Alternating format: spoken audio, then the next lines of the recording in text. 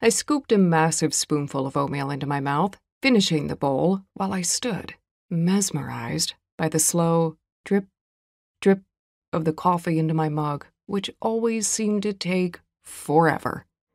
Saturdays were my favorite day of the week.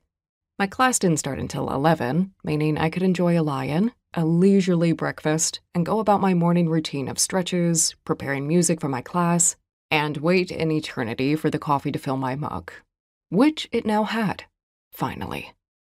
I topped it up with half and half, blowing into it before taking a sip, too impatient to wait any longer. Looking out of the window past the fire escape where I like to sit, I could just make out the bustle of the university street surrounding Washington Square Park. Although seeing the park itself was a stretch when my windows mostly faced the bricks of the buildings opposite. My apartment was a shoebox at best, although I'd fallen in love with it the second I'd seen it.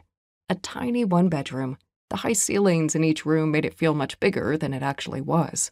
And although I earned a decent salary, it was all I could afford on my own.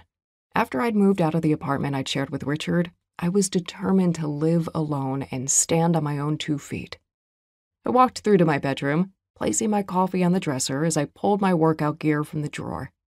I'd taken a few more pieces from the new collection when I'd left the studio yesterday, another matching set and just as cute, this one covered in little green stars with the studio logo and tagline printed along the legs. Brushing through the tangles, I tied my hair back as tightly as I could. Pulling all the loose strands away, I topped it off with a little headband so there wouldn't be any flapping about to annoy me and stick to my face. My classes were always hard, but the Saturday ones were known for being particularly savage, usually used as a way to sweat out the night before or an excuse for a massive brunch afterwards. And I poured with as much sweat as everyone taking it.